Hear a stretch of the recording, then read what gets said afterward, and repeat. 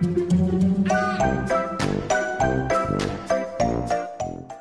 guys, Sandy here. Welcome back to the channel. Today I am playing with a couple of fun products from Brutus Monroe.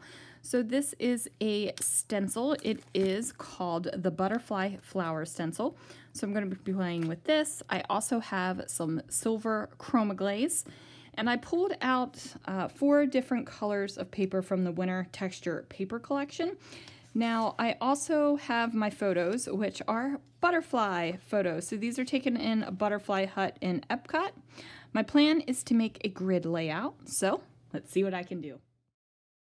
All right, guys, so this is going to be kind of exciting because I don't typically scrapbook with butterflies unless the occasion really calls for it. And these photos of the butterflies in the butterfly hut in Epcot down in Walt Disney World definitely call for butterflies. So my photos are trimmed down to 4x4 squares.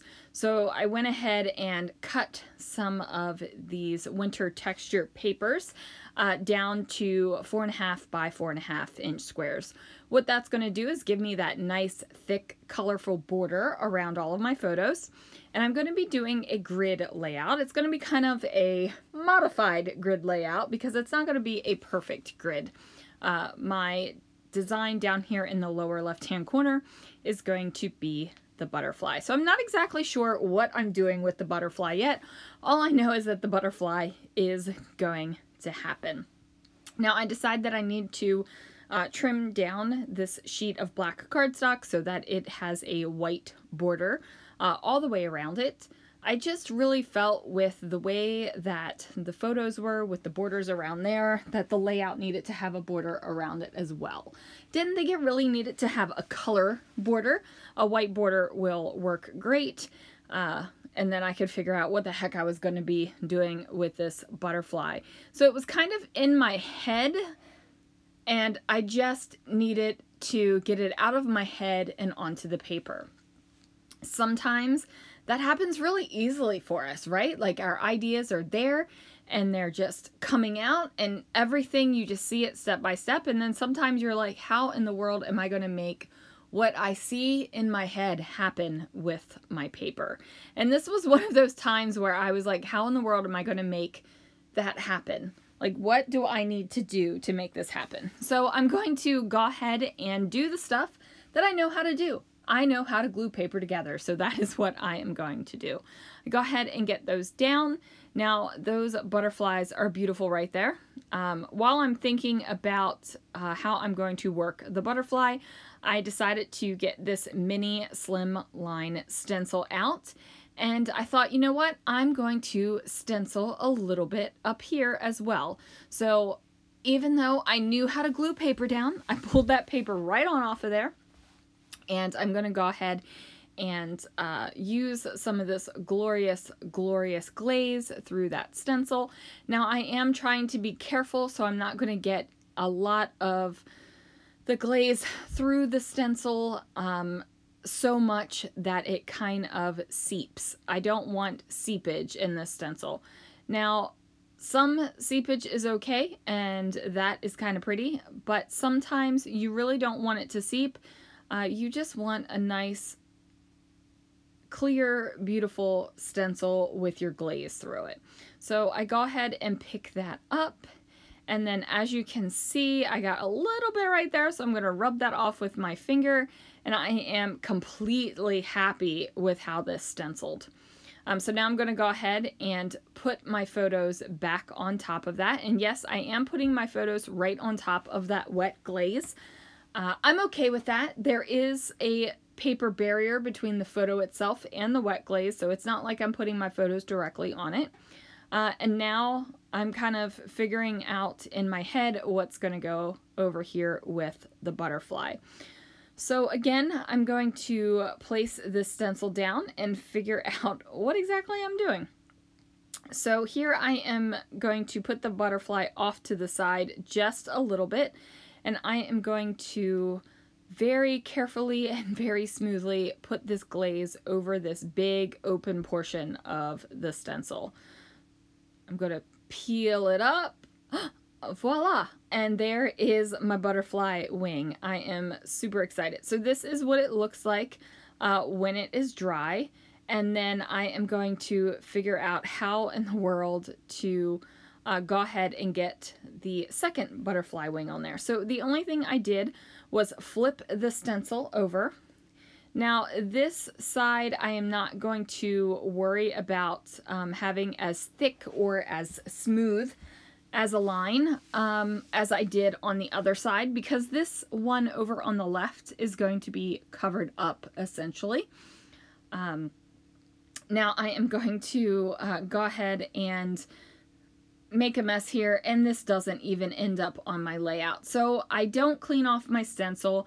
I'm not being careful with it, and I get a lot of seepage underneath. So you can see like why didn't I take care of my, and I know that there's seepage underneath, and do I take the time to clean off the stencil and put it down on another sheet of paper? No, I don't, because that would have been the smart thing to do. So instead, I have decided that I am going to do this with vellum.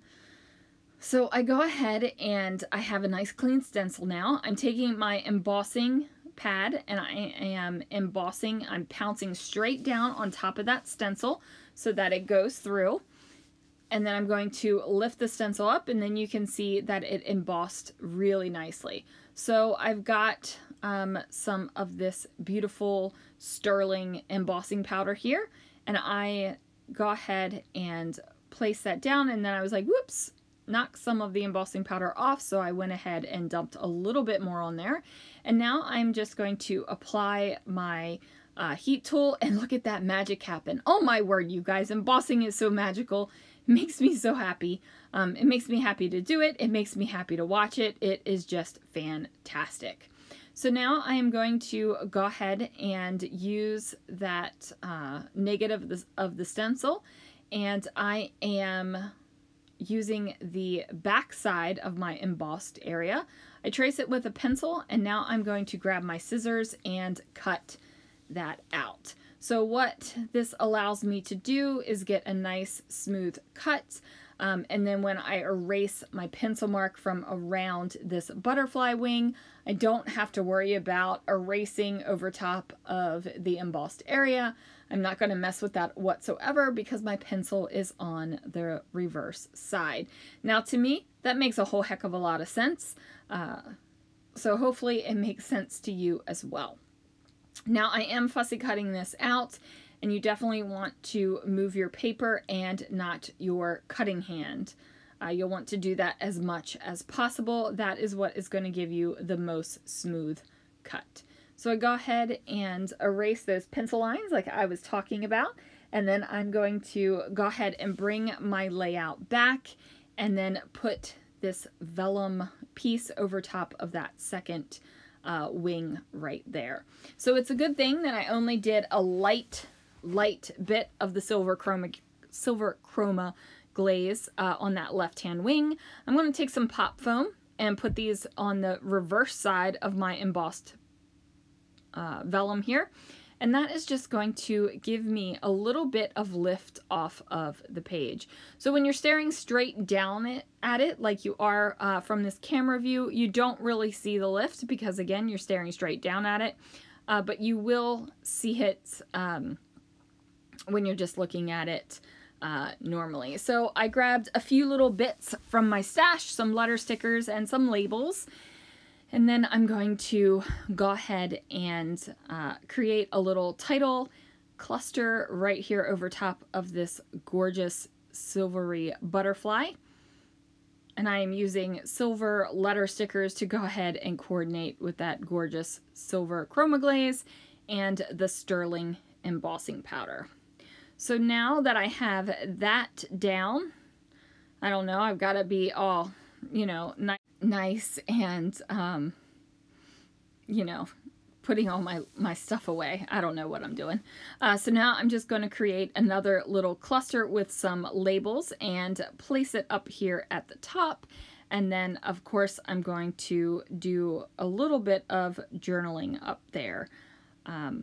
Oh, I went ahead and grabbed a brad from my stash as well Now I'm going to poke a hole and place that brad right on through there.